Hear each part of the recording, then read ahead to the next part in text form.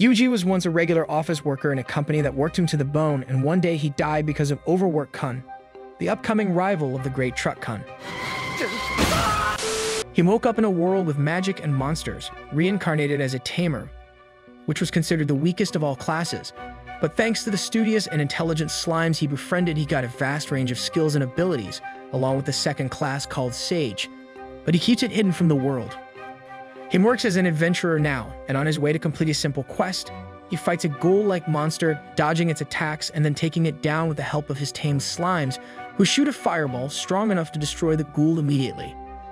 Yuji returns to the Adventurer Guild with his collection of medicinal herbs, which shocks the receptionist and other adventurers who have been underestimating him. The guild boss says that he was not an ordinary tamer, but then his deputy comes running, telling him about smoke signals seen in the forest. Yuji contacts his slimes in the forest, and they tell him that they can see thousands of monsters heading towards the city from all directions. The guild boss panics and asks everyone to escape, but the adventurers volunteer to stay behind and protect the town folk. They know there is no way they can win, but Yuji comes ahead and says that he can do it.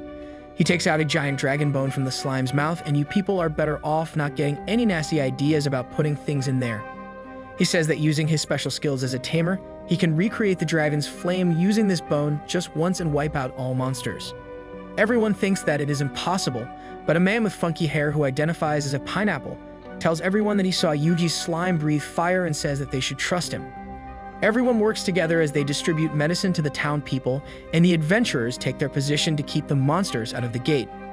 Yuji calls his other summon, a proud wolf carrying the slime on his back, and he gives the wolf magic Red Bull to make him run fast. He himself is on high ground, overlooking the battlefield as adventurers use special shrapnel-filled grenades to kill the monsters and then face them with their swords and bows. Then Yuji puts the dragon bone back inside the slime because it was just a decoration, and says that you will get it over in 15 minutes using Sage's special skill called Magic Maker. Many holographic tabs open in front of him, and his mind has some incredible processing power because my PC freezes with just 2 Chrome tabs. While Yuji mixes all types of magic to create a powerful spell, he gets a message from one of his friends, who is a dryad, and her team has spotted a shady guy. Yuji uses the slime as CCTV cameras and finds that the shady man was doing something using a lantern and a powerful magic stone. It was going to be dangerous, so Yuji decided to take care of it immediately with the help of the dryad and the slimes. The slimes jump through a tree, and then he uses his skill to transfer his magic to them and takes down the man with a magical net. Then he puts a barrier around the stone before dispelling the curse on it and turning it into a plain old rock. He asks them to bring the man back for interrogation, but he shouts the slogan of his terrorist organization before drinking poison and dying. Meanwhile, Proud Wolf has brought the slime to the town, and Yuji divides them into teams to help the adventurers. He transfers fireball magic to them, and they blow away the monsters, and Pineapple and other adventurers are more confident with the backup arriving. The guild receptionist is spying on Yuji, and she is amazed to see him casting spells, but he asks her to call the adventurers because he is going to do something big. He tells his slimes to place themselves outside the town at equal distance, and then transfers his magic to them to create a giant barrier around the town. Then he releases a powerful magic called Hellfire of Demise outward from the barrier, and that blasts the monsters, the forest, and everything in its way, much like the gender reveals that get out of hand.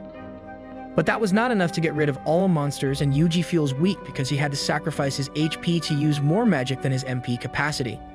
He has no choice but to do it again to save the town, and he casts the barrier and Hellfire magic again to defeat all the monsters and then collapses. He recovers in a couple of days, and as the receptionist comes to give him food, he hears the celebration outside and learns that he is a hero now. The receptionist leaves him, telling him to rest, but when she returns at night to give him an extra blanket, he has left the town for good because he did not want to gather any attention. The receptionist tells this to the guild boss, and he says that the hero left the town he saved without fame or money. But he has investigated the man in the forest with the crystal, and he has found out that he belonged to the Blue Moon of Salvation cult that has been spreading its roots throughout the continent. Yuji has left a slime there as a spy, and he hears it all as he reaches the next town. His group is standing out too much in the new town, and they are all quite hungry too, so he buys them enough meat to make a vegan cry their eyes out. After that, he heads to the Adventurer Guild in this city, but they don't usually hire tamers, and Yuji can register only because he has tracking skills that are in high demand. As he looks at the job listing, a group of adventurers want to recruit him as their party needs a tracker.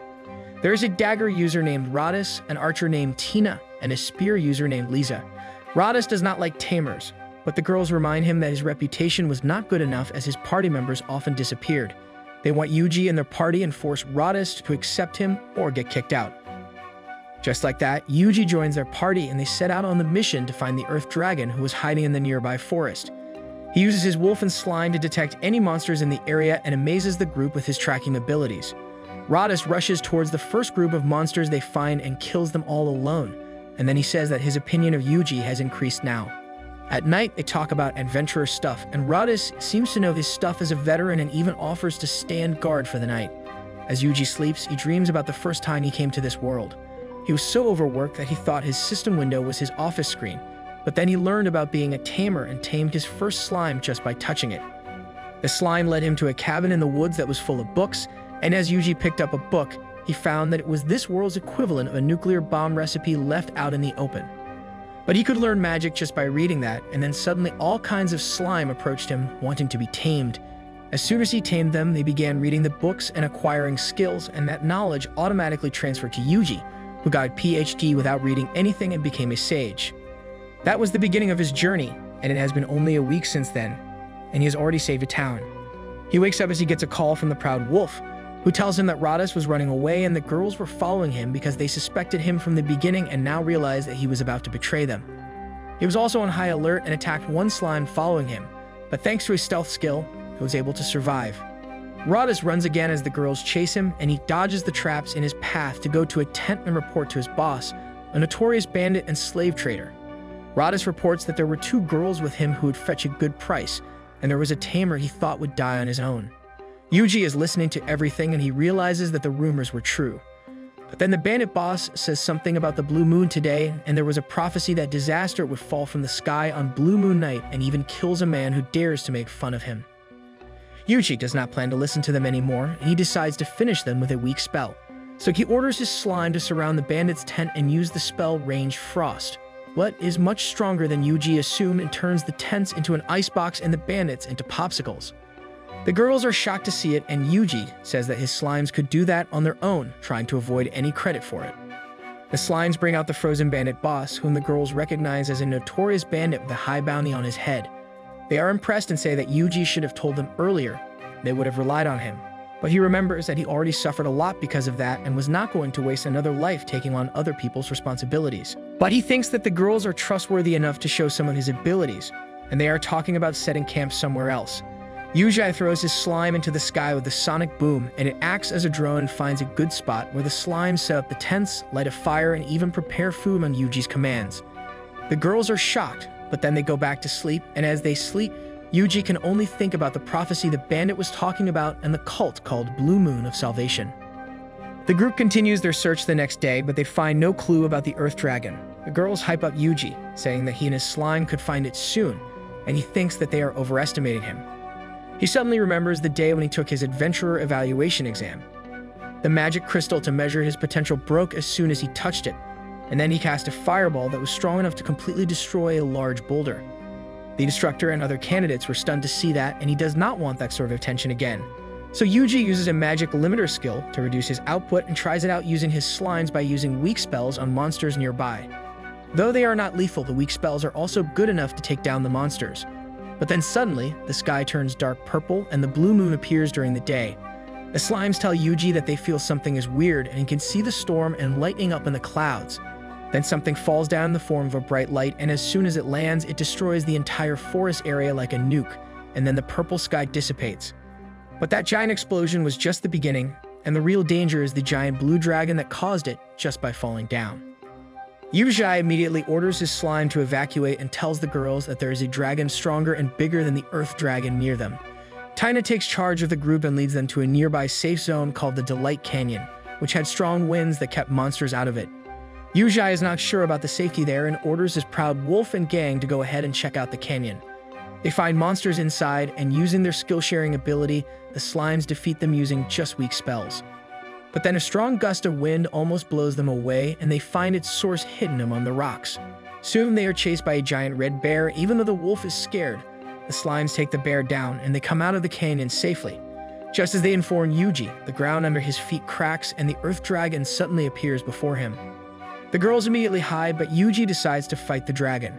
He starts with weak magic and no element has any effect on the dragon's tough scales, and it counterattacks and throws rocks at the girls. But Yuji uses a rock bullet attack to shatter those rocks and save them. As round 2 is about to begin, Yuji notices something as the dragon uses a Pokemon attack by rolling towards him. Yuji dodges and then orders all this slime to shoot rock bullets at the dragon. That does not do anything, but it was just a lure. And as the dragon attacks Yuji again, he is stopped by a strong wind that blows him to the side. Then Yuji uses his Hellfire skill and blasts him for good, and as the girls come out, they find only the bones of the dragon remaining. They are impressed, and Tina asks Yuji how he did that before suggesting an excuse that he must have used flammable ores below the rocks to blast the Earth Dragon. They go back to the guild and report that they found and defeated the Earth Dragon. The receptionist does not believe them until Yuji's slime bag throws out the dragon's skull. Then she asks him what happened to Radis, and he is also in the slime's belly along with other popsicle bandits. The reward for defeating a dragon and capturing bandits is too good, and all 3 in Yuji's party become instant millionaires.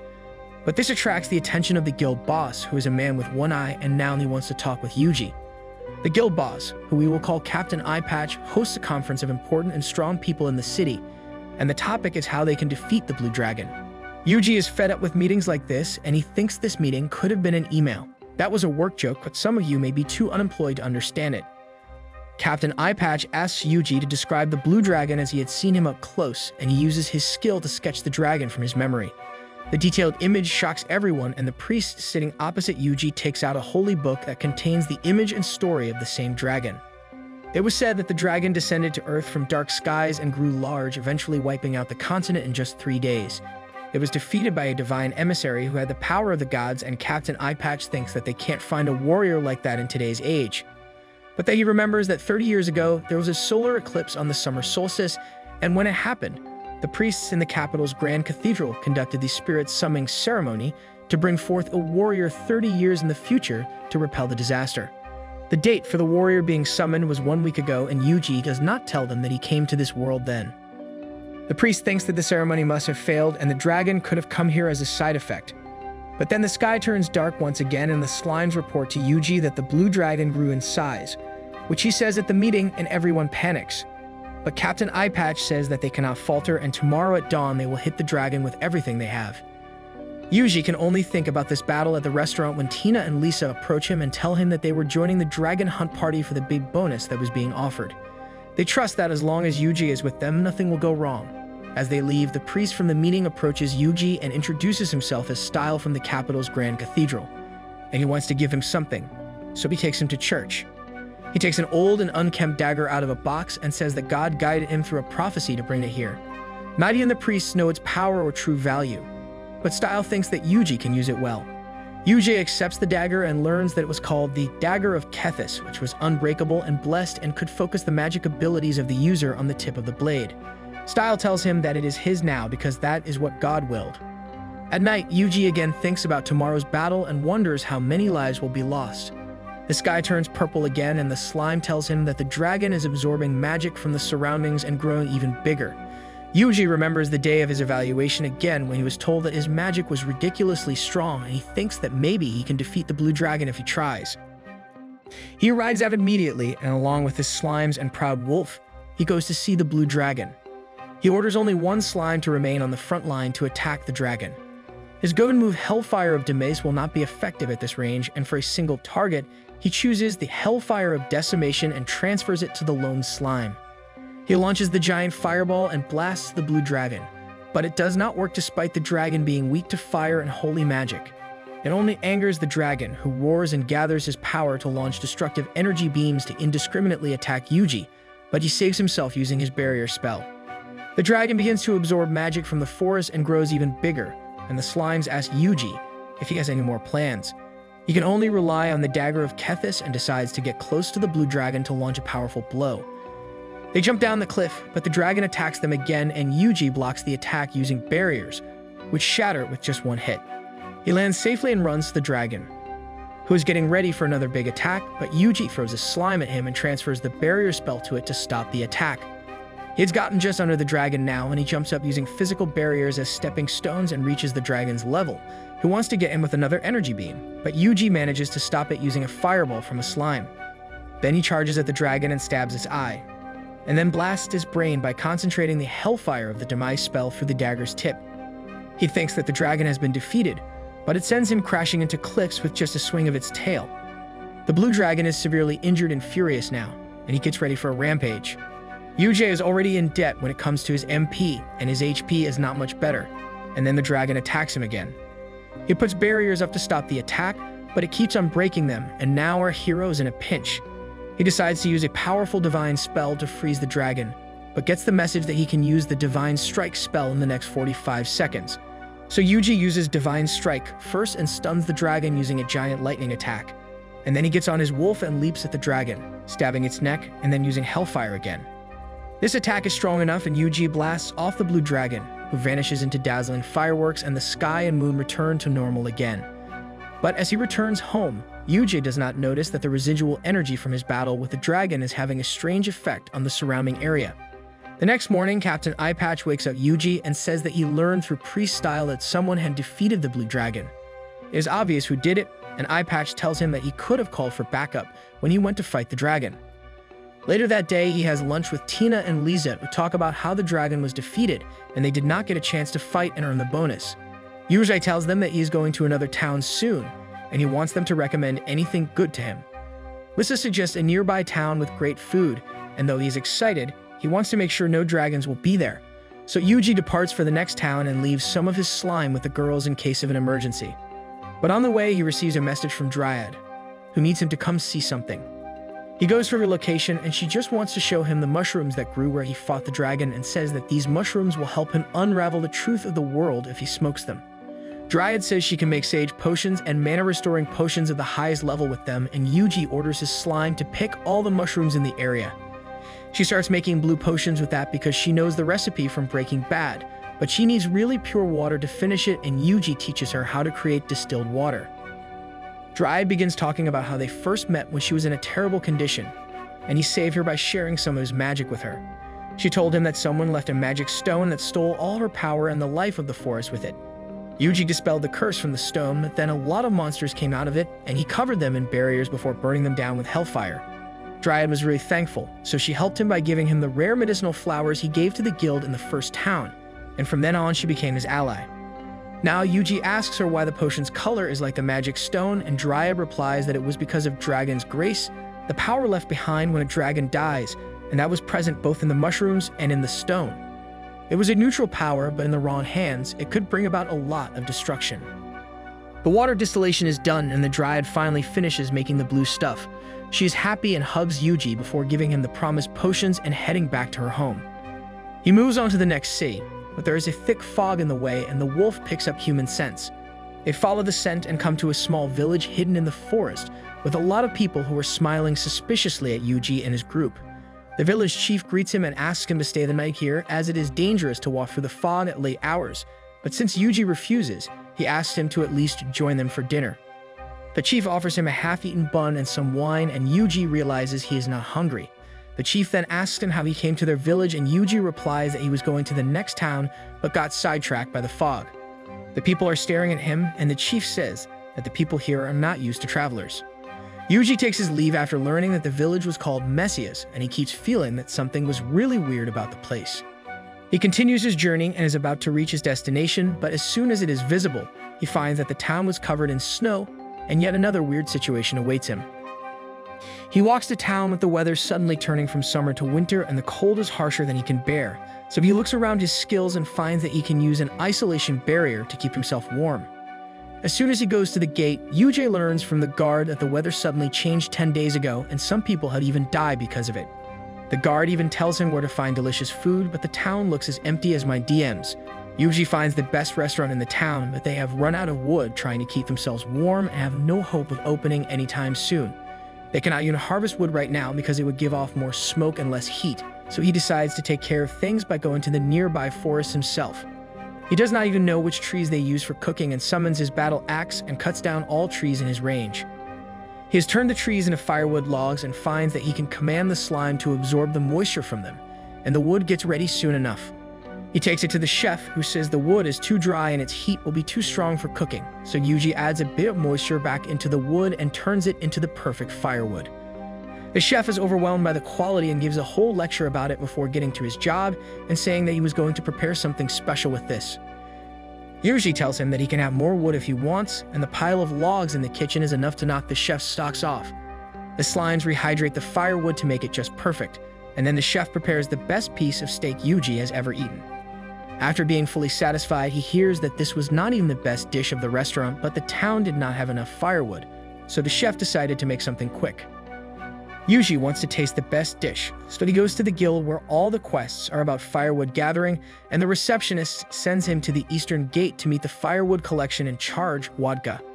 Wadka is a man who has dedicated his life to ending forests by cutting them down because he does not like the irritating teens who talk about saving the environment, and he explains how they could not provide enough wood to the town even with nearby villages helping them.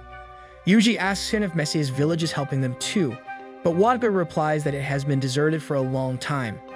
That is strange, but Yuji decides to focus on cutting wood right now, and as he cuts dozens of trees with one swing, he shocks Wadka and all the other woodcutters. Then he asks about the standard size needed by the guild, and Wadka can only nod as Yuji finishes the work in seconds. He then dries it with the help of slime and gets ready to cut some more. He takes the wood back to the guild, where the receptionist is shocked at his skills, and Yuji learns from her about a legendary monster tamer who also used to carry things with the help of his slime. He decides to ask Style about it the next time they meet, but for now he has to deposit all the wood he harvested after destroying the nearby forest. That will only last the town for 3 days, so Yuji destroys the nearby forests too and cuts down every grown tree in sight, making Wadka happy and jealous at the same time. The next day, he goes back to the restaurant for their world-famous stew, and there is a big bang of flavors in his mouth that is totally worth the hard work he did yesterday. But the chef says that this was still not his best work, as the source of their herbs was being damaged by monsters who ate the best stuff. Yuji only asks them what kind of monster it is before heading to the herb farms, and he divides his slime into 2 teams to protect the field and hunt the monsters. The search and destroy team finds the monster destroying the fields, which is a giant boar who looks like a triceratops. Yuji sends his fireball magic to slime, and they roast the pig harder than you can roast your friends, and then proceed to hunt down every monster in the area. But then the slimes find a weird round crystal, and even Dryad has no idea about it. Yuji touches it to find out more and starts to absorb his power, so he concludes that it must be the dragon's grace. Dryad thinks this might be the case because it was absorbing too much magic from the area and had turned it so cold. On top of that, she can tell that it was man-made because it releases human magic. Yuji decides to purify the stone with his Dispel spell, and it turns into a rock. Then he orders other slimes to spread out and find more magic crystals like this, and the entire area is filled with them, and using a map, he finds that they have been placed in the form of a perfect circle. Yuji follows his instinct and goes to the center of the circle, where, even though everything looks fine, he gets the feeling that something is hidden here.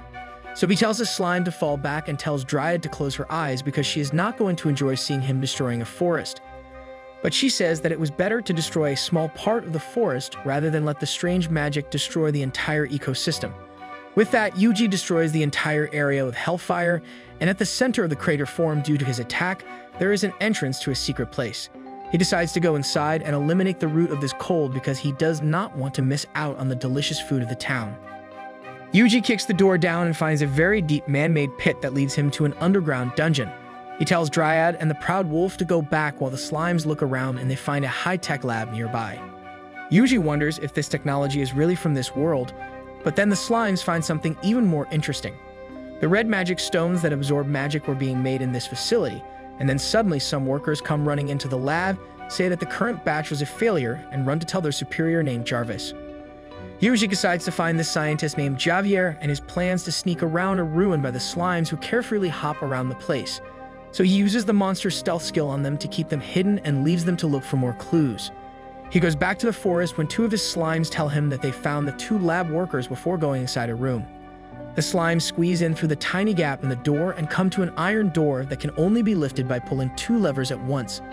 On Yuji's orders, the slimes open the door and enter it to look for more clues until they come to a room with a ladder and climb it. Yuji had been following them above ground, and the place the slimes come out of the dungeon is the village of Messias. The slimes find the 2 men reporting to Javier, the man who pretended to be the village chief, but was a member of the cult Blue Moon of Salvation. And they were using the abandoned village as their base to create magic stones. It turns out that the big explosion from Yuji's previous attack damaged their machinery, and now they can no longer create magic stones. Javier panics and puts together a team to retrieve the cursed ore crystals from the forest, and he tells them to kill all witnesses because they no longer have any need for this village. Yuji thinks that things are getting out of hand, and before the evil cult can do anything, he orders his slime to surround the village and be at some distance from it. The next move is to look for people in the village who are not a part of the cult and scout the area, but there is no one like that. The slimes find a library and Yuji asks them to bring all the books and documents to him, and the slimes gobble them up. The terrorists who were sent to collect the cursed ores run into the slimes and get trapped in the magic net. But rather than being captured, they decide to end their lives. Yuji does not care and orders the slimes to stick with a plan, and then some slimes report to him that they found a really tight door they could not open. There are no levers to open it, but Yuji notices the circuits below the 5 candles and orders his slime to stand in front of them, then blows out all the candles at once. The door opens and inside it is a treasure trove with a human skeleton who was appointed as a guard, but then everyone forgot about him. By the time one of the cult members returns to the room, she is shocked to find the secret door open and the treasure, as well as their research material, missing. She reports it to Javier, and their connection with the scout team has also been broken. The cultists are now sure that there was someone very powerful behind this, but one of them wonders why he has not killed them yet. Javier thinks that it is because the attacker knows about the cleansing flame that would activate if all of them were killed, and that would burn the entire area. Yuji is thankful for the knowledge as he was about to blast all of them off, but it seems that knowing it will make no difference.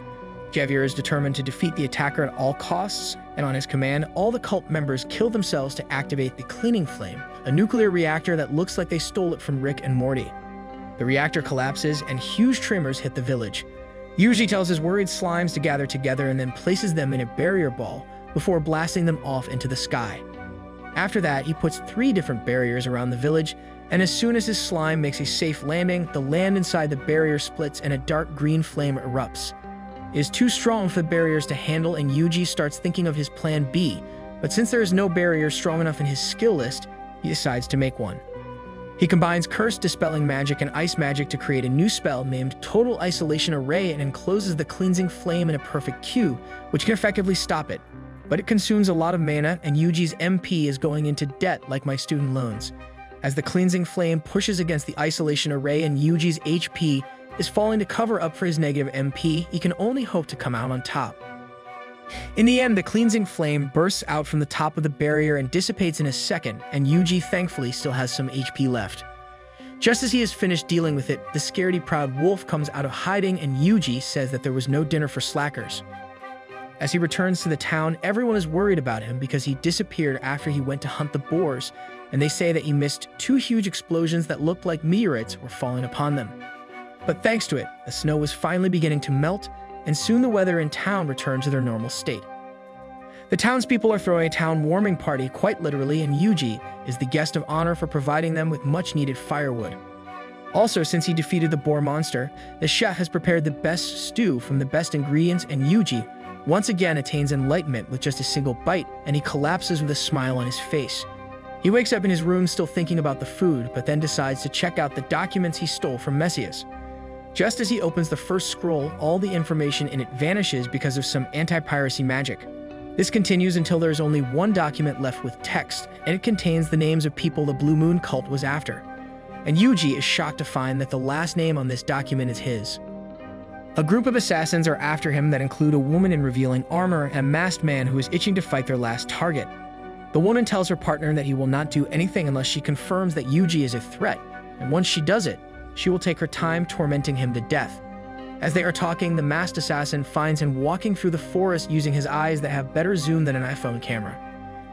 Yuji left the gourmet town as soon as he learned that the cult's assassins were after his life, and on the recommendation of the guild receptionist, he was heading to another town that was famous for its monster armor and would be perfect for a tamer like him. The slimes are also excited to go to the new town because they will get a huge power up there, but one slime tells Yuji that they are being watched. Yuji has already noticed it, and before the assassins could find him, he was already spying on them with the help of a hidden slime spy. They move closer to him, and the masked assassin uses his magic eyes to find that their target was sleeping peacefully in the middle of the forest. He wants to kill him right away, but the red-haired woman wants to take a cautious approach. She warns her enthusiastic partner to try something funny only if he has a death wish, and after a long time of watching Yuji, he concludes that he was just an ordinary tamer.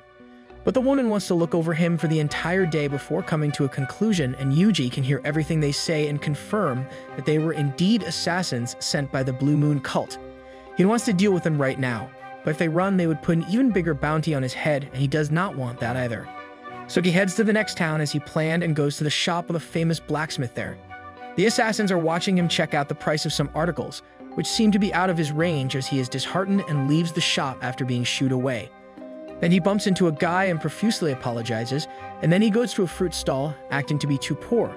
The assassins are feeling a bit disappointed about finding that their target was even below average. The masked man is convinced that he is useless, but the red hair still needs a push, and for the final act, Yuji takes up a task to hunt some low-level monsters. The assassins are watching him, and he decides to fight like tamers usually do and employs the proud wolf to fight 3 bulls larger than his size. The wolf is scared, and he defeats the first bull just by instinct, and as the slimes cheer him on, the proud wolf realizes that he is still as strong as ever. Yuji remembers that the wolf was quite aggressive when they first met and tried to attack him, but got captured in the magic net. Just as it got captured, the wolf lost all its aggression, began crying and begging Yuji to not kill him, and finally got tamed by him. Now that the proud wolf has recognized his power, he takes down the remaining 2 monsters with ease, and the assassins think that Yuji is better than he looks. This is going against his plan, so he uses healing magic on the monsters and makes them stand up again. And they charge again at the wolf, who takes them down once more. Yuji continues this again and again till the assassins change their minds, but the proud wolf is still determined to take them down. So he has no choice but to strengthen the bulls who chase after his pet. They are quite strong, and now Yuji wants to give the proud wolf a boost too. But this is the first time he shows his pride and tells him that he will finish it on his own. He takes down the bulls, and now the assassins are convinced that neither Yuji nor his monsters were anything special. But one of the bulls still has some energy, and he charges our hero, who instinctively summons a sword and takes him down, blowing his cover with it. The assassins are confused by his activity, but after building up the tension for a few minutes, they agree that Yuji was just an ordinary tamer and decide to go back to report it to their superiors. He is relieved and calls back his slime, telling them they are still talking and their next target is a priest named Style. As they report their findings to their boss and he instructs them to investigate who was after Messias, Yuji is listening in on them. The boss also asks them to investigate their next target before killing him, and the assassins start planning how they will kill Style, and Yuji thinks they are too dangerous to be left alive. He commands his slime to use ice magic to freeze them, and they react too late and become human popsicles. But then he wonders why the Blue Moon cult was after Priest Style and how their leader knew him. The next day, he goes to the armor shop again, and the worker tells him to go away. But Yuji replies that he brought funds with him this time. He wants to make armor for his slimes, and the worker tells him that his master Geigel is a great craftsman, and he won't make anything for lowly slimes.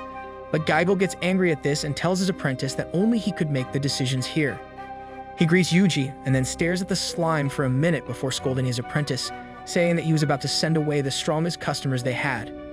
Yuji is amazed at his evaluation ability, and Geigel says that he does not have any armor for such strong monsters right now. He will have to forge them from scratch, but there is only one problem in their way. Geigel explains that he does not have the material required to forge a strong armor for the slimes and the proud wolf. The apprentice is shocked that the slimes are strong, but his master replies that the tamer and the monsters count as a set, and this was the strongest set he has ever seen. Yuji thinks that without the required materials, getting an armor would not be possible, but Geigel shows him the exact material he needs. He shows them a pearl-like thing called the Lesser Fire Dragon Jewel, and it was the best raw material available on the market that could be obtained by defeating a lesser fire dragon. But not even such a strong material could hold the slime's powers, and Geigel tells Yuji that if he can defeat the rare blue lesser fire dragons, their jewel may be just strong enough for it. Yuji asks him if there were the said dragons in the volcano and learns that there were a lot of lesser fire dragons there, and a blue one might also be present. But neither finding them nor defeating them will be easy, as they are stronger than the rest of their kind. Yuji leaves to find them, but before that, he asks Geigel if there were normal fire dragons here too. He replies that there were normal dragons, but no one had taken them down in a century, so he advises Yuji to just stick with the lesser ones.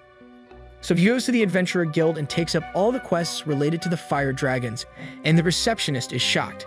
Yuji says that he will defeat them using magic, and she tells him that magic does not work on lesser fire dragons because they are protected by their jewels.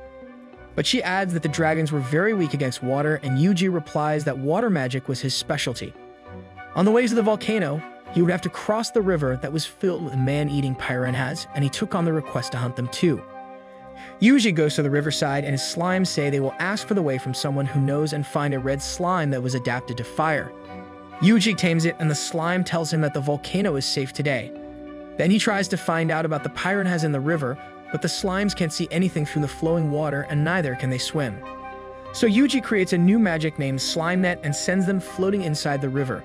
The slimes find a deep hole on the river floor, and 2 of them go inside to check it out. But then they come swimming out as a giant piranha chases after them. It gets caught in the slime net, and Yuji pulls it out and freezes it using ice magic. But it breaks the ice casing and attacks him, and Yuji dodges the attack before shooting a fireball through his slime. And that is enough to get the job done. Yuji and his party continue their journey to the volcano, and now he has many fire slimes under his command too. As the new and old slimes chat with each other, they reach the top of the volcano and do not even realize that there were dragons in front of them until Yuji reminds them. They panic, and even as he asks them to get to work, the slimes tremble in fear as they say that their mom told them how scary fire dragons were. Yuji has no choice but to face the dragons on his own, and he tries out how effective water is against them. He uses a mild water cannon on the first lesser dragon he finds, and it dies just by that. Its body releases a lot of steam as it breaks down, and the jewel comes out, and Yuji takes it as his reward. Then the slimes surround the dead dragon, and they are suddenly no longer scared and are determined to fight the dragons. They rush ahead of him, and Yuji shares water cannon magic with them to take down all the dragons. As he thinks that the fire dragons are too weak against water, his slimes notify him that they have found a blue one. It is bigger than the normal lesser dragons and looks a lot stronger, and Yuji orders his slime to surround it, and then uses water cannon through them. The dragon gets a nice shower, but that is not enough to defeat it, and it begins moving towards the slime. Yuji thinks that just water will not be enough, so he uses ice magic to freeze the lesser blue, but breaks through it too. He orders his slimes to all come together and uses the freezing magic with 10 times the power, thinking that this will get the dragon for sure. It melts through that too, and then collapses. Yuji has won the battle, and the jewel falls off the dead dragon's body. He thinks that he will get the armor made now, and after that, he decides to round up the remaining fire dragons there and spend the entire day committing genocide. He returns at night having killed over 200 lesser fire dragons, and the receptionist cannot believe it. But she is even more surprised that the piranha was at the bottom of the river instead of the surface, and she sends out an emergency investigation team to find out the cause of his odd behavior. Then Yuji goes to Geigel once more and gives him not 1 but 2 blue lesser jewels along with the 200 regular lesser fire dragon jewels. The blacksmith is shocked by the quality of the jewels and starts working to create some fine armor for the strongest tamer in the world. In a few days, he has created a collar imbued with the blue jewel for the proud wolf and a hat for the slime. Geigel says that it is his best work to date and tells Yuji to try it out. The proud wolf runs like the wind and feels as light as it too, and the slime is much faster too. Yuji wants to try out how the new gear works with magic boosts and puts mobility, stamina, and defense boosts on his pets, and they become 10 times as fast as before. He is satisfied with this test run, but Geigel wants him to try out his attacks too. Yuji uses the ranged frost spell through the slime, and instead of medium, he gets an extra large impact, and the 2 armorsmiths are shocked. But that attack did a lot of damage to the gear, and Geigel tells Yuji that it would break if he used spells stronger than this. Then he suggests that this was the best he could do using the material he brought, and if he could bring him a regular fire dragon jewel, he could do wonders with it. But Geigel is sure that no one can defeat regular fire dragons because it lived inside the magma of the volcano and only occasionally showed its head above the surface. Yuji is in his room as he thinks about what Geigel told him and wonders what would happen to the volcano if the fire dragon came out of the magma pool. But then his slimes tell him that the lesser dragons were going crazy, and he recognizes that this was the same thing that happened in the first town. He immediately sends a proud wolf and some slime to check out if there is anyone suspicious at the volcano, as he has a bad feeling about this, and they soon spot 2 people climbing it. Suddenly, a boom sound shakes his room, and Yuji goes outside to find that the volcano has erupted and that the fire dragon who looks like Godzilla is standing on top of it. The giant fire dragon is roaring furiously, and Yuji immediately contacts his pets to ask if they are alright. Luckily, they are fine, but seeing the giant dragon from so close terrifies the proud wolf, while the slime thinks that he would be quite strong. Yuji tells them to keep a watch and tell him if anything looks dangerous, and then he sees that the 2 men are heading towards the fire dragon with barrels on their backs. Yuji sends one of his stealthy slimes along with them and hears them talking about targeting the fire dragon. They are quite confident that they can take the dragon down with just a few barrels of water because some people at Ordarian had told them that it would be an easy task, and Yuji wonders if that was another city. He does not want them to make things worse and casts a magical net through his slime, but the two men are skilled enough to dodge it, and he realizes that they are professionals. They doubt that a magic caster must be nearby, but since the slime is hidden very well, they find nothing. Yuji says that they will try it from the back this time, and that is something you can tell your girlfriend if she exists in reality. He casts the magic net again, but the two hunters were waiting for this, and one of them jumps behind the slime and attacks it with his dagger. Yuji thinks they were smart, but he was one step ahead of them and had another slime to trap them using his magic net. The slime that was stabbed is also fine and was just startled, and the two hunters wonder what was happening. As they are surrounded by the slime, they realize that it must be the tamer who was crossed off their list because other assassins saw no threat in him. But then the two men follow their usual trope, and after saying their slogan, they bite the poison vial hidden in their mouth and drop dead. Yuji asks his slime to look inside the barrels, and they find that there is something like the cursed magic stones inside.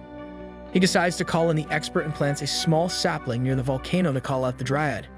She says that there was cursed water inside the barrels, which was not as strong as the magic stones and could not defeat the dragon, but it could certainly anger him enough to destroy everything in its path. Yuji had thought so too, and he immediately purifies the water and gets rid of one dangerous thing. Dryad thinks she has done her job and returns to her forest through the plant, and Yuji orders his slime to keep watch over the situation. They find a bunch of agitated lesser fire dragons, and then suddenly the manager of the inn knocks at Yuji's door, asking him to evacuate as it could rain any time. Everyone is running away from the city as it starts to rain, which irritates the fire dragon even more. Yuji is watching him from a distance and thinking about what the manager told him. The fire dragon had only woken up in rainy weather once, and it was not a pleasant event as the dragon burned down their town, enraged by the rain. It seems a repeat telecast is going to happen this time too, as the dragon starts walking out of the volcano and Proud Wolf and the slimes run for their lives. The dragon reaches the city and stares at Yuji, who looks at the town people panicking as they leave their homes to be destroyed, and he thinks that he must stop the fire dragon at any cost. There are two rivers between the dragon and the town, and Yuji asks the Proud Wolf to check if it stops at the first river. The footsteps of the dragon turn the ground into lava, and because of his heat, the river water also starts evaporating. As the dragon comes to the river, Yuji waits for it to stop, but instead of that, the dragon steps into the river and screams in pain. The river dries up, the fish are left dead and boiled because of that, and the slime gets a free sauna. Yuji thinks that only a dozen liters of water was enough to take down a lesser fire dragon, but the real dragon was not even phased after drying up an entire river. As it approaches the second river, Yuji gives up on waiting for it to stop and orders his pets to get ready for a big battle. The slime and wolf are also waiting for his orders, and the latter carries them across the river with great speed and stands in front of the dragon. Yuji uses the ranged frost spell at medium level on the dragon, but it covers only one of its feet, while freezing the entire ground beneath them. The dragon breaks out of that easily, and Yuji orders the slime to jump up and use the freezing spell on the dragon's face. Not even that does any damage, and now the dragon is furious enough to use its fire breath. Yuji counters that attack by using the ranged frost spell with 20 slimes while looking for a more powerful attack to take the dragon down. He finds no point in dragging the battle any longer and orders the Proud Wolf to get back as the dragon goes to the second river and groans as it steps into it, then walks to the other side. The slimes think that if the dragon does not stop, the town will be destroyed, but Yuji tells them that they bought enough time. This was the exact moment he is waiting for, and he tells one of his slimes to release the barrier it was maintaining. The barrier was acting as a dam to stop the water flow of the river at its starting point, and now it is released with enough force to sweep the dragon off its feet. Yuji had put up the barrier just in case the dragon crossed the first river, and thanks to the slime stalling the dragon, he could gather enough water for this attack. The Proud Wolf goes to check if the dragon was defeated, and since it was not moving, he thinks that they have won. But then the dragon rises up suddenly and almost burns them down using his fire breath, and Yuji protects them using a barrier at the last moment. He orders the wolf and others to get out, and the angry dragon charges its most powerful attack yet. Yuji thinks that this attack could destroy the entire town in one go, so he decides to use the greatest ice-type spell in his arsenal. Using the slime with the powerful gear, he casts the spell Permafrost Curse, and it collides with the dragon's fire breath. They are equally matched for a while, but then Yuji's spell overpowers the dragon and freezes it along with the surroundings. As the ice cracks this time, it crumbles down without a trace of the fire dragon, and only its jewel is left behind in the pile of snow. Yuji is feeling weak after using such a powerful spell, and apart from the jewel, the slimes find another strange thing in the rubble. Later, he goes to Geigel's shop again and tells him that he got a rare jewel, shows the fire dragon jewel to the master armorsmith and his student. They are stunned, and he tells them to keep it a secret. Geigel agrees, promising to build the greatest item Yuji will ever see using the jewel. Yuji then goes to the guild and asks the receptionist about Ordarian and learns that it was a town, but had a bad reputation because it valued its privacy over everything else and was hostile to other regions and visitors. After that, Yuji takes out the other object he found from the rubble and asks the receptionist about it, and she says it was one of the guild's artificial ray machines. Every guild had one, but the name of the city in this one was scratched out, and Yuji thinks that it must have something to do with the city called Ordarian. A few days later, Geigel has completed the gear for Yuji's slime, and he says that it was at least legendary grade. With a civil goodbye, the tamer leaves the town without even sharing his name, and the master smith goes back to his job. Yuji goes to Ordarian next, and like the receptionist at the previous town said, the people were quite hostile and staring him down. He pretends to look at the quests posted in the Adventurer Guild, but picks nothing, and two men go inside the building to discuss more about him. Yuji has his slime spying on them, and he learns that they were from the Blue Moon cult, and they are talking about how he was on their assassination list, but was crossed off by the assassins. The Bureau says that he does not trust the word of the assassins and wants to finish the tamer as soon as possible, but his partner Mustacho says that it would not be wise and they may end up blowing their cover. They talk about their recent failure as someone took down the fire dragon despite everything they could do to agitate it, and they want to inform their master Walter about this. As Yuji is wondering about all this, Priest Style and his young disciple approach him and take him to church, where they want to tell him something important. Style says another revelation brought him here, and he was waiting for Yuji, and even though the guild here was under Blue Moon's control, they were safe inside the church. He tells the priest that he was on their hit list, but he knows it all and decides to tell him about his past with a man named Walter. Style was once a part of a religious organization called the Church of Blue Moon and was quite a gangster in his younger days. They gained followers amongst the people marginalized by society, and that was how Walter joined them and soon became his right-hand man. He acted to be devout, but he actually had great ambitions and needed to get rid of Style to fulfill them. One day, the priest had a revelation from God asking him to dismantle the Church of Blue Moon, but he was unable to abandon his comrades and did not follow the revelation. A few days later, the church was attacked by a violent group led by Walter, and everyone in power except Style died. Walter took over the church, twisted it into a terrorist cult using his propaganda, made the followers believe his principles to the extreme, and declared that he would cleanse the world. This is what Style came here to tell Yuji, as he feels responsible for this mess, and on top of that, he had another revelation recently that told him about a tainted light creating chaos and instructed him to guide the divine emissary to regain his grace. Since Yuji could wield the dagger of Kethis, he qualified to be God's representative and the world's hero, and he would have to face Walter eventually. But Style did some crucial part of the revelation from him and said that the death of the guide will bring forth the stage, and he believes that Yuji would hesitate if he knew this. Yuji is thinking about the story in his bed when he thinks that Style was just pushing him onto the job of the divine warrior and talking about the legends. But talking about legends, he remembers what the receptionist girl told him about the legendary tamer, and he wants to ask that of the priest tomorrow. Style is not in the church, and Yuji decides to ask his slimes if they have seen him leave the town. One of the slime pairs has seen two priests enter the deep forest early in the morning, and Yuji tells them to follow the priests. Style and his assistant find a dark barrier in front of them, and he purifies it using divine magic to enter it and come to the headquarters of the Blue Moon cult, which is like the last boss's residence in a video game. Yuji follows their trail and comes to the cave with the dark barrier. The slimes are scared, but he dispels the cursed barrier in one swoop and enters the cave to find a group of terrorists knocked out cold. A few minutes before Yuji arrived at the scene, Style and his disciple entered the cave, and they are now surrounded by armed guards. The priest remembers his glory days and strengthens his body with magic before knocking out the guards with martial arts. He then goes to the boss room where Walter and his men are waiting for him, and there too, he shows off how skilled he is at fighting and takes down all the minions. But as he is talking with Walter about fulfilling his destiny here, his assistant betrays him by biting and knocking him out. He was a part of the Blue Moon cult all along and led Style here, hoping to lure the hero with him too. The priest had only given Yuji the dagger to fight the blue dragon, but he did everything else on his own and attacked a lot of the cult's henchmen, which made him their enemy. Walter says that it is all pointless now as their plan has already moved on to the final stage, and with the help of their god and the new way to access his powers, they will change the world as they like it. As Walter gives his traditional villain speech, Style says that Yuji will surely come, and if his death is what will motivate him to save the world, he is ready to die. Walter grants his wish and uses arcane magic to unleash the curse on all of his henchmen, who turn into mindless ghoul monsters, and Style is horrified at how cruel he could be. But the villain laughs, and as the priest is going to die at the hands of his former assistant, Yuji breaks into the room with a loud bang. He has defeated all the ghoul monsters on the way, and though one asks something from the priest, he sees that it is not the right time for that. Johan immediately shifts his attention to the bigger threat and shoots a fireball at Yuji, who blocks it using just a simple barrier before dispelling the magic rope around the priest. They have a little small talk about this situation before Style introduces Walter to him, who was eager to meet the hero. As the villain engages them in conversation, his magic cyberpunk device has completed its job, and as the energy flowing through the circuits in the place stabilizes, he commands his ghoul subordinates to attack Yuji.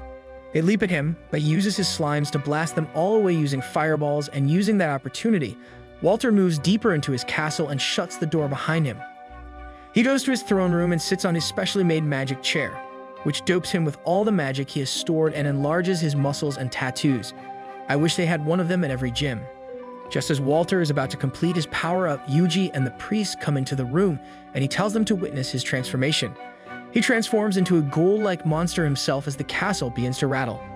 Yuji decides to finish it early by shooting a fireball at him, but by now Walter has become the Ghoul King, and that attack did nothing to him.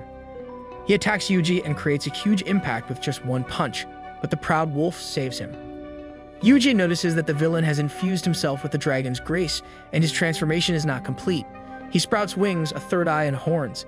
His claws become large, and even a tail comes out of his rear as he transforms from the Ghoul King to a Ghoul Dragon. He charges a laser beam to shoot at his old friend, but Yuji blocks it using his barriers, and since that does not work, Walter leaps in for a physical attack, but Yuji has placed a slime to launch a fireball at him from below. He is much faster now, and he dodges the attack and begins flying above them, telling them to witness the power of the Great Dragon. Yuji thinks that his enemy is going to dodge individual attacks every time, so he commands the proud wolf to leap ahead and throw the slimes in the air. Then he launches a fireball barrage on Walter, who is fast enough to dodge the fireballs raining on him. Yuji adds another unit to shoot him from the front, and after a few missed shots, they hit him. But Walter is too strong to be defeated by such small spells, and Yuji decides to pull out his secret weapon. He tosses one slime towards the proud wolf and protects it from the villain's energy blast as it takes out the special armor and puts it on. Both the geared monsters are ready to take on the final boss, and Yuji boosts their physical and magic abilities. The proud wolf speeds through the cave, jumping and attacking Walter fast enough to put him on the back foot. The wolf lures him into position, and the slime with armor jumps up, and Yuji launches a fireball through him that is too huge even for Walter to resist it, and gives blasted into the ground. He gets up again despite looking like a cookie left half-eaten by a toddler, but then he notices his fallen subordinates and absorbs their energy to heal himself. He flies towards Yuji again, who launches another fireball, taking down one of Walter's arms, who not only heals it immediately but also grows another pair by absorbing the energy of his fallen comrades. He has grown stronger and faster, and Yuji blasts him with fireballs from all angles, but that has no effect as he heals too fast. Yuji thinks that this was because the dragon's grace was too powerful, but then he has an idea and escapes on the proud wolf's back as Walter attacks him. Yuji rides ahead, and as Walter follows him, he keeps on distracting him with fireballs and makes him use the energy of his comrades to heal himself. But just as Walter does that, Yuji uses the Curse Dispel spell and turns his healing legs into rocks. The villain is shocked, but he still continues with his attack and launches a barrage of punches at Yuji, who is protected by his barriers. But the punches are too strong and start to crush the ground and crack the barriers. And just as the barriers were going to shatter, the slimes inform Yuji that they were ready for the next plan. As Walter plays ball with the barrier sphere, the slimes launch a magical net at him. The first one immobilizes him, and then Yuji surrounds him with a magical net from all sides and turns Walter into a poorly made mummy. Then he uses Hellfire of Decimation and defeats the villain, who burns and is left with less than half of his body after the last attack. He laughs, saying that it does not matter who wins, and prays his god to make the true revelation right now. Walter dies with that, and as the slimes celebrate, Yuji thinks this was too easy, and Style agrees with him. He says that something was suspicious about this, and then suddenly he is proven right. The machines and the magic circuit that was spread throughout the castle activate and begin to absorb all of the dragon's grace from Walter and his dead henchmen. The energy gathers at the top of the cave system, and a bright light reduces into a falling star, which transforms into a humanoid as it lands. It is a human and dragon mixtape and proclaims himself to be the sage. Yuji asks Style if that was Walter, and the priest tells him that there was the last part of the revelation he did not tell him. It mentioned the death of the guide to bring forth the sage, and he was prepared to die in order to make Yuji into the sage who would save the world. But it seems that he was wrong, and it was Walter who would die to bring out the corrupted sage. Yuji asks Style who was the sage, and he replies that when the divine emissary fought the blue dragon in ancient times, he lost his life along with the dragon.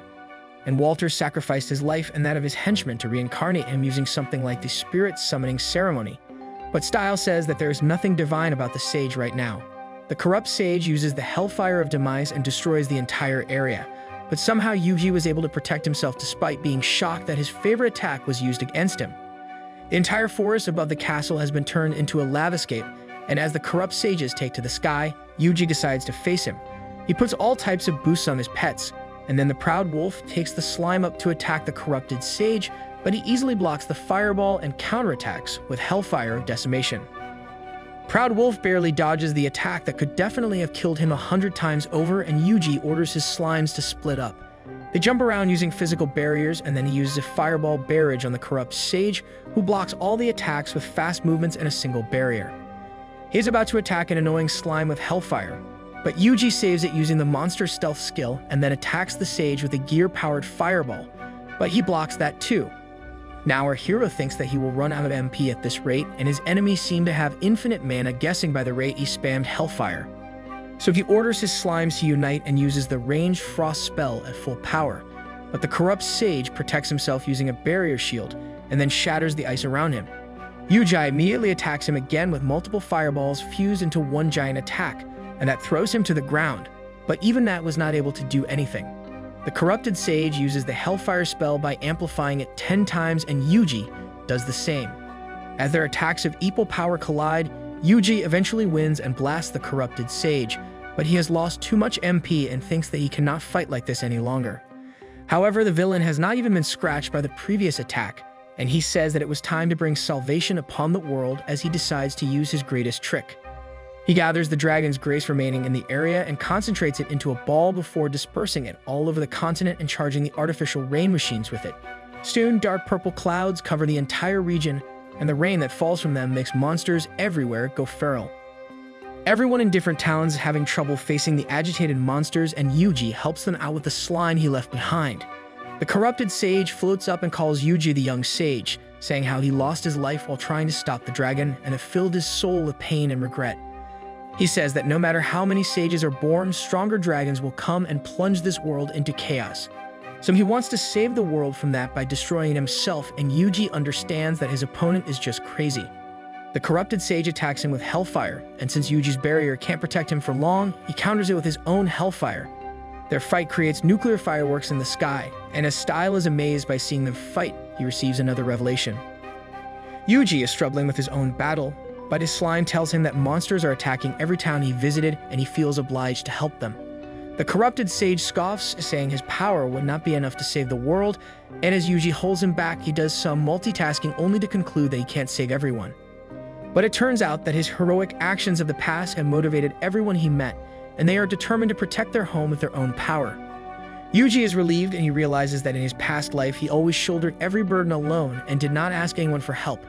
That became his habit, and he acted on his own even in this world. But now he thinks that having other people share his workload is not bad. He decides to support his allies and casts all sorts of physical and magical boosts on them, and they have become stronger enough to defend their towns. Now that everyone is set, Yuji wants to focus on his battle with the final villain, but before that, he gets a message from Style, who says that the god was angry, and when the sun and moon would meet, he would deliver his judgment. Yuji thinks he cannot wait for God's help and drinks the mana restoration potion given by the Dryad, returning to peak form. He tells the proud wolf to take care of Style while he jumps up using barriers to come face to face with the corrupted sage, who asks him why he was resisting the path of salvation. He asks Yuji why he was so intent on saving this world, and he thinks about the friends he made here and how this world did not need a new path. The corrupted sage likes his answer and says that, as sages, they should duel it out until only one of them remains, but he is confident that he will win. Both of them use hellfire over and over again, and the corrupted sage says that there is a limit to how much magic a human body can handle. On the other hand, He does not have such limits. Yuji knows that this was the truth, but then he gets a message that the Divine Strike spell could be used, and he wonders if this was the judgment style found out in the Revelation. Since he has used this skill once against the blue dragon, he uses it again without hesitation and strikes the corrupt sage with divine lightning and slams him onto the ground. The system screen is still showing that he can use Divine Strike, so Yuji decides to spam it as much as he can, and at the end of it, the corrupted sage is still standing, although he is suffering from the stunning effect of the Divine Strike. Yuji decides to use something more potent to kill him and orders his slime to get into formation, while the corrupted sage also prepares his greatest attack. Yuji tosses the dagger of Kethis into the sky and uses Divine Strike on it, making the dark clouds clear as the dagger shines brightly. And at the same time, the moon completely eclipses the sun, fulfilling the first part of the Revelation style just had. Yuji takes the dagger and jumps down towards the corrupted sage, who is about to launch his ultimate attack when he is enclosed in 6 layers of barriers. But those layers crack easily, and Yuji uses the power of the Fire Dragon Jewel Gear to cast a powerful isolation array to capture himself and the corrupted sage inside it. And then he stabs the corrupted sage with a charged dagger and releases the energy of the Divine Strike inside his body. He cannot bear all that energy and begins to crack as he finally explodes, destroying the indestructible isolation array with him, and the powerful boom the explosion creates clears the clouds over the entire continent. Yuji is unharmed even after that powerful explosion and glows in golden light as he descends like a true emissary of the gods. Style can only stare at him in awe, and just as he touches the ground, he collapses but still has his consciousness. He smiles, thinking that the world has finally been saved. He does not stay back to celebrate because Ordarian was the stronghold of the Blue Moon cult. They would not be in a mood to party after their defeat. He confirms the status of other towns from his slimes, and everyone is celebrating their victory. The slimes with Yuji also dance in joy, and he thinks that it was a good thing everyone was having fun. A few days have passed since the battle, but despite defeating the reanimated sage, our hero has not even made a dent in the true depths of the Blue Moon cult. The men in Ordarian are holding a meeting, and their superior thinks that the death of Walter was not a big deal as their final weapon, codenamed the Purifier, was complete. It was not even comparable to a nuclear reactor anymore and had already become something out of sci-fi movies. Once it exploded, it would take the entire continent with it. The man in charge of this continent says that their lives will end when they detonate the Purifier, but it was a necessary sacrifice they would have to make so that they can reach their end goal and defeat the Black Dragon of Ruin. This was the true mission of the Blue Moon cult, and they would not hesitate to do anything for it. Thanks to the slime there, Yuji hears it all, and he sighs as this news has spoiled the taste of his food. There were more bombs to take care of and another dragon he would have to defeat, and his slime tells him that they have a guest, and one huge tiger comes out while more surround our hero. So he just hunts them down, and the next day he goes to the nearest town and says that he wants to take up a tiger hunting quest because he has already completed it. The receptionist says that it was a great achievement, and she wants to add this to the resumes of all his party members, but Yuji tells her that he worked alone. The girl thinks that this was his trauma, and once he lost his party members, he thought that they never existed. She begins to cry and console him, but then the guild boss comes out, and she can tell that the tigers were hunted down just by one person using fire magic. She asks Yuji if he was a mage, and he replies that he was just a tamer. Well, the bad news about his privacy is that the guild boss has heard about a particular tamer who was great at using magic, and just as she says this, the entire guild recognizes Yuji as the legendary hero who fought countless monsters, saved many cities, and even defeated legendary dragons on his own. And with his low profile completely gone, our hero wonders what he should do next.